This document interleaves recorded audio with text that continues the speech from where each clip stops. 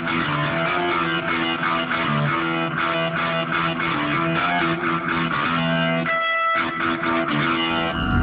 everybody and welcome to another episode of The Commute. Where I'll be your driver. And I'll be your passenger. So we have a farmer here, went to the hospital complaining of a stomach ache. And they go and they check him out. And they find hundreds of coins and nails in his stomach. And other objects. He's from India. So he's one of those people that just eats weird shit, whatever that's called? Yeah, he said that he used to gulp down coins and metals with fruit juice or milk due to family problems he had. And he slipped into a depression, and like that was a thing he did. He got like addicted to it. He got addicted to eating coins? Mm-hmm. Ooh, the coppers got somebody up here. Oh, did they? See, they Yeah. they had purpose. Yeah. I had a purpose for cutting me off. Go Coppers. Yeah, got him. Does he have a black license Oh, plate? please. Please say Please. yes. No. You suck. Why would they pull over someone? So you don't get pulled over if you have black plate. Worst cop ever. So anyway, they said they removed 140 coins, 150 nails, and a handful of nuts, bolts, and batteries. Oh, batteries, dude. Oh. Ooh, there's like a wig on the side of the road A there. wig? Yeah. Someone lost their weave. So, what? Yeah, they said he also had needles in him, which they said would have eventually punctured something and killed him. Well, I would have thought something would have happened with the batteries, but... Yeah, like that, like your stomach acid would corrode them, and then you're done. Yeah, and then it goes into your intestines, and then burns the crap out of your intestines. Unless they were like watch batteries, like. Yeah, I guess, yeah, whatever his weird obsession was.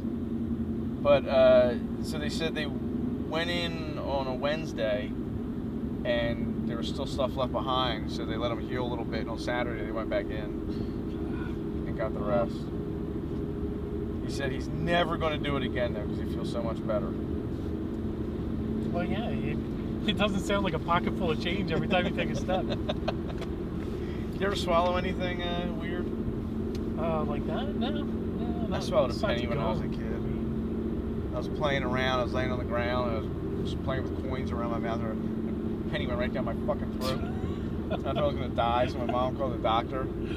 And he said, as long as he passes it, he's fine. Uh-huh. So, like, every time I took a shit after that, my mom had to get a popsicle stick and go in and, like, break up my shit and, like, look for a penny. Oh, man. And then about a couple months later, I did it again, but with a button. I swallowed a button, a plastic button. Uh-huh. But my mom was so cool about it. She'd be sitting there breaking apart my poop. And I still remember this day, she had a song she'd sing when she did it. She'd be like, button, button, who's got the button? And she'd tearing away my shit. I'd kill my kid. Once accidents happen. Twice, Yeah. what the fuck were you thinking? Stop putting shit in your mouth. Because then I gotta go through your shit. They both came out both times. Yeah. I processed plastic and copper very That's well. good. That's Yeah. good. Yeah, it's good to know that you have that ability. In case I never do it again.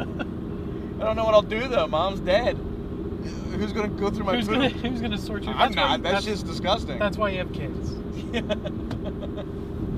Hey, you want allowance this week? Take this popsicle. The change is in the bowl. It's this coin ball. There's a socket your way in it for you. Daddy's swallowing the big one. I got a dollar here. Guess the tooth fairy's coming the end of the week. Oh. You're working for this one. So then we got Mila Kunis stole a chicken. What? She's a chicken thief. Allegedly. Can't she buy chicken? You would think. Well, there's a longtime friend of hers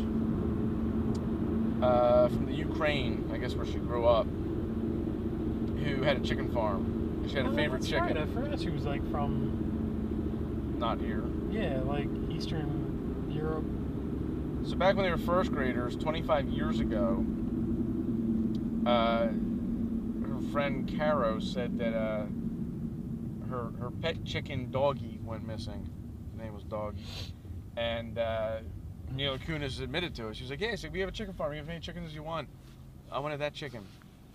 So her friend said, she was upset, broken up about it, whatever, time went on. So now she comes over to L.A. to become a singer, sees Mila Kunis, and all these bad memories start flooding back of her missing chicken. So she's suing her for $5,000 for emotional distress. $5,000? Because that's all you can do in small claims court. Yeah. Anything more than that, you need an actual lawyer, and an actual lawyer's not going to take that case. She said, of course, she never stole the chicken. They said this girl keeps, anytime she's interviewed, her stories change about how old she is and all this other stuff. Oh, okay, one of those. So, but I guess Mila Kunis knows her though. Yeah, they never to have like met up with her. Yeah, they never said that they weren't friends. Yeah. I guess this girl needs money and didn't want to ask her for $5,000. Mm-hmm. Or she did, and Mila was like, no. Mm-hmm. All right, remember that chicken? Remember that chicken? You're going to pay. You're going to pay for that chicken. For that chicken. And then her and Ashton Kutcher put a video up, of course. Of what? Them talking about, he's always got to do videos or whatever. No, I didn't know he did that. Yeah, he's kind of weird that way. He loves making videos. I know he made weird camera commercials. They called it the Chick-fil-A scandal.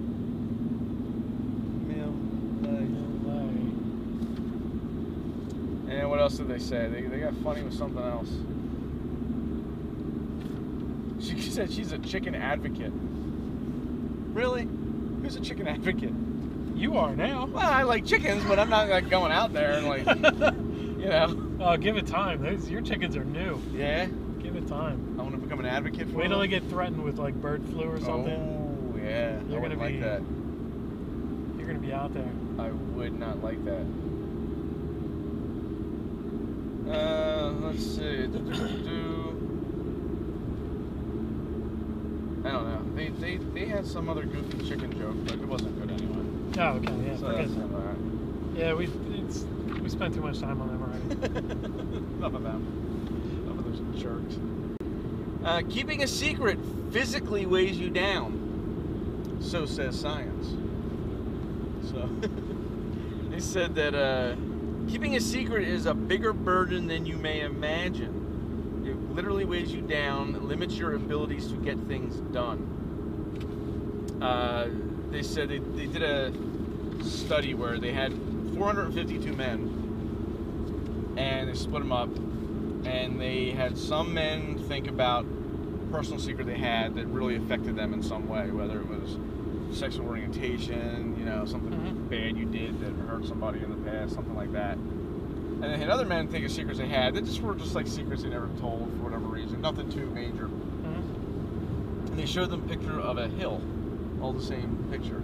And those who were thinking of their really bad, deep, dark secrets all saw the hill as being steeper than it actually was.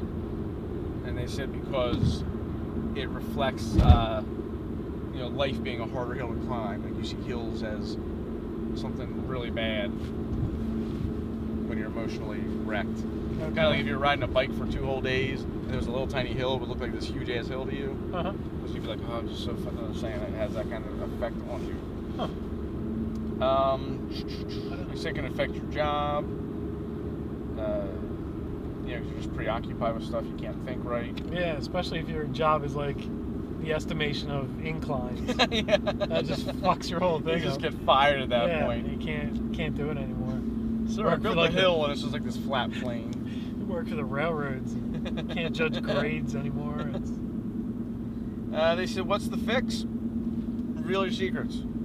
They said, talk to somebody about your secrets, and it allows your body and brain to process them, and they're not a problem anymore because it's no longer a secret. You're like, fuck it. People know. That's why I drink. Yeah, then your secrets just come out while you're drinking, and it gets everything out. It shuts the demons up, Yeah. They all want to they all taunt me with my secrets, my deep dark secrets, and I shut them up. Yeah. Go to sleep. Have a drink. Hush. Life is never better than when the demons are silent. advice, life advice from the commute. Yeah. Drink heavily your problems away. and never judge gradients with secrets. Yes, please don't. I like my hills the way they are. Don't judge inclines and You don't judge. Just don't judge. You're the one with the secrets. Yeah, that's not that's us. the lesson that needs to be learned. You got secrets, motherfucker. Don't judge anything. I'll judge you. All right, well, until we judge again, that'll do it for this episode of The Commute. Make sure you like and subscribe on YouTube and Facebook. Check us out on Twitter @DriverPassenger. Shoot us an email at thecommutepodcast@comcast.net. Hope to see you soon.